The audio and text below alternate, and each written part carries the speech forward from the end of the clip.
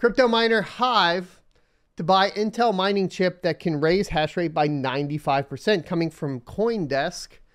The miner also signed a new 100 megawatt power deal with Compute North in Texas. Crazy. Hive blockchain agreed to buy Intel's new mining chips. I was like, no, these aren't on, right? Intel's new mining chips in a deal, the crypto miner said, could increase its aggregate Bitcoin mining hash rate by as much as 95% from 1.9 exahash per second. Hive said an original design manufacturer, ODM, will incorporate the Intel chips into an air-cooled Bitcoin mining system. The system is expected to be delivered over a period of 12 months, starting in the second half of 2022. Intel's energy-efficient and high-performance blockchain accelerator is expected to reduce our power consumption over current ASIC miners on the market, Hive president and COO Aidan Killick said in a statement. Intel revealed the details of the first generation of its mining chip, which failed to match current rivals at a semiconductor conference in February. Remember, it was really bad. It was really, really bad. It was like 40 terahash a second at 3,400 watts, which is like half of the efficiency of anything else on the market. But BMZ2 is supposed to be much better.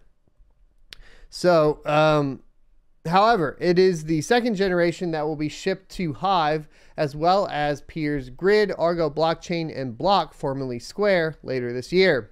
On February 28th, Grid said that Intel's second generation mining machine, Bonanza Miner 2, will be the second most efficient on the market with a hash rate of 135 terahash a second at an electricity efficiency of 26 joules per terahash.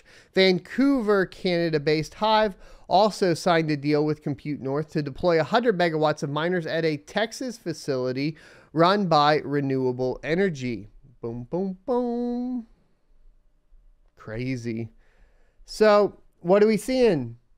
The miners aren't stopping, are they? Well, at least the ASIC miners aren't stopping. The Bitcoin miners are not stopping. They're not slowing down. Can't stop, won't stop. This is good news as far as for the market. It's definitely like everybody's still bullish on not only cryptocurrency, but mining in general. And cutting these long-term deals definitely proves that. This is a very expensive deal as well. Does that translate over into the GPU mining market? And I think that is something to point out. Like we talked about last week, essentially we saw Hut 8 moving into like gaming in some form or fashion, and cloud data, basically cloud gaming, to basically, I guess, hedge a bet in case, you know, the GPU mining goes away.